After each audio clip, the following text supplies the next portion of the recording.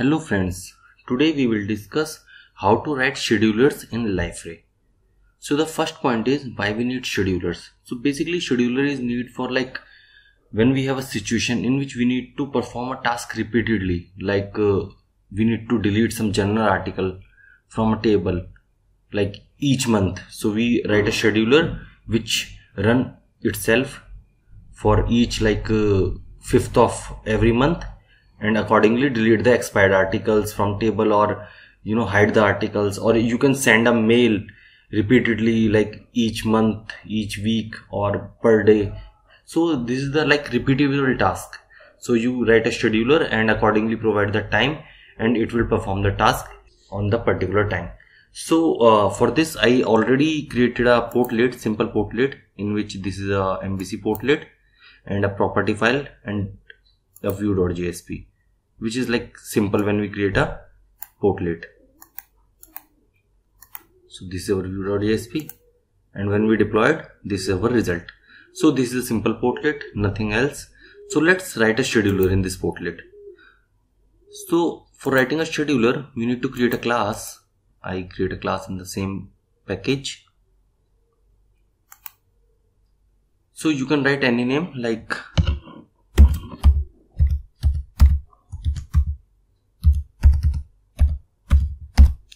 and this class implements interface message listener. So you can add interface.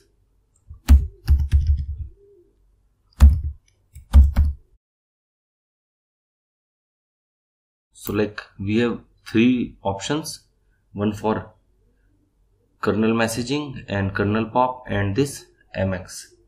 So we need to import this kernel messaging. So click OK and this finish. So when we implement this interface, it automatically gives us this receive message method. So we need to implement this method.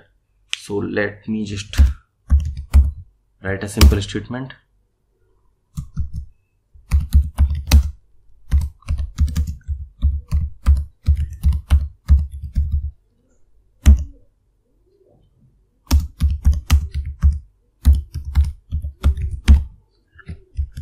So here you can write any code like deletion code from classes, or sending mail, anything. So I just write a simple SOP. So now our class is ready. So we need to provide the entry of this class in our Liferay portlet.xml.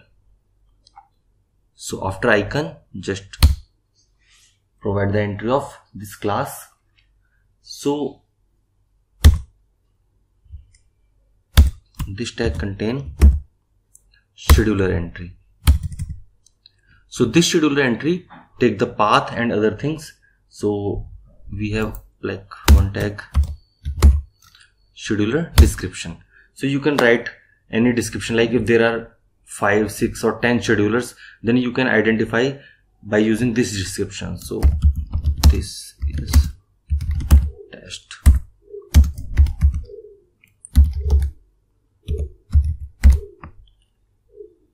So this is our first entry.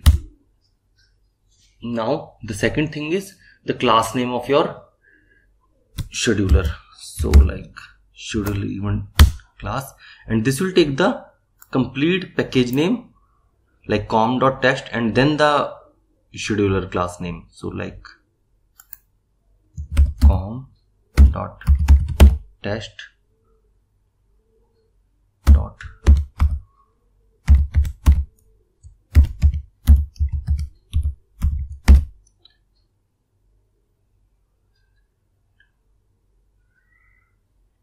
And finally one more tag, which is trigger, and here we provide the timing. So first way of doing this is using simple. So we have two options, simple and Chrome. First let's see the simple thing. So inside the simple you can provide your timing and accordingly the time unit. So we have a simple trigger value. So pass it like 1. So it will run in each minute, and after that pass the unit also. So our time unit is minute. So this scheduler will run each minute. So let me just deploy and check the output.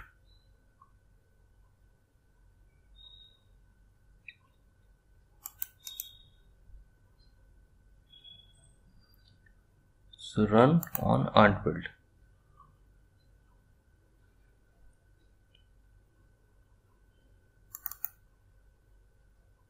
So our scheduler is deployed, and look, we have a message. So now look, the time is 3:53:56. So it should run after 1 minute. So let's wait for 1 minute.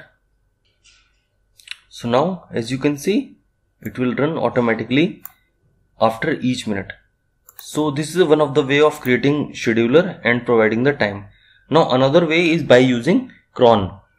So you can provide the timing using cron jobs also. So let's see that thing also.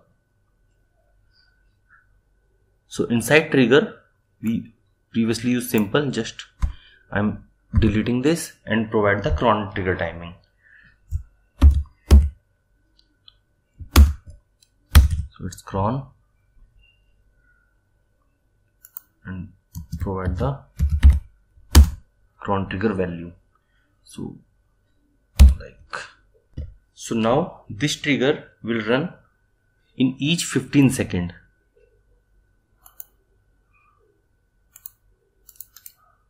Deploy this.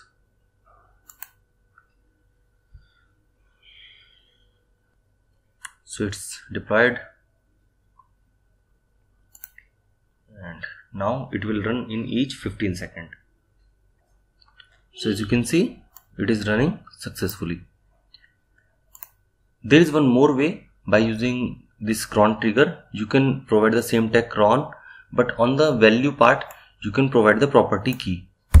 So like property key, and here you can provide the key like every 15 seconds, and you can use this key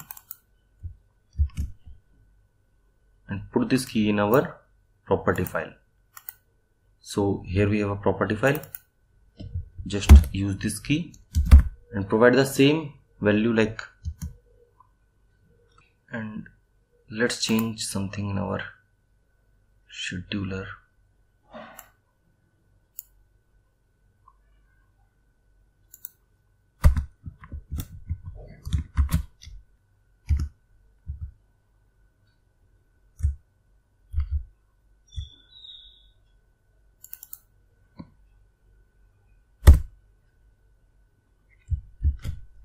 And now deploy this. So now this value is used because we mention this property key. So this key and this key must be same, obviously.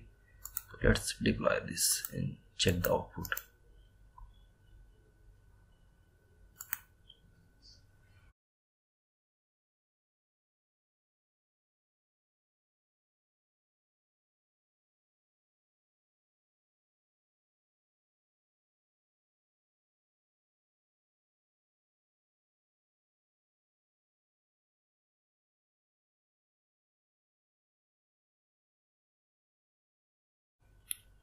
So as you can see, it is deployed and start using this.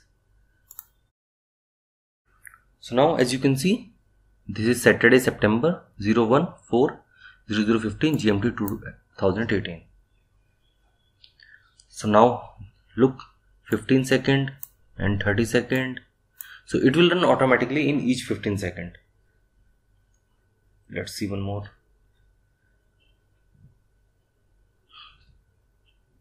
45 second. So this is the way by you can use schedulers, and it is very important topic in real scenario. In real projects you will face this kind of situation in which you need to write the schedulers.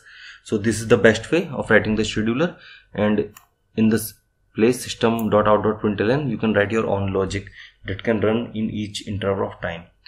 So that's it for now. If you like the video, you can hit the like button, share the video, and don't forget to subscribe. Thanks for watching.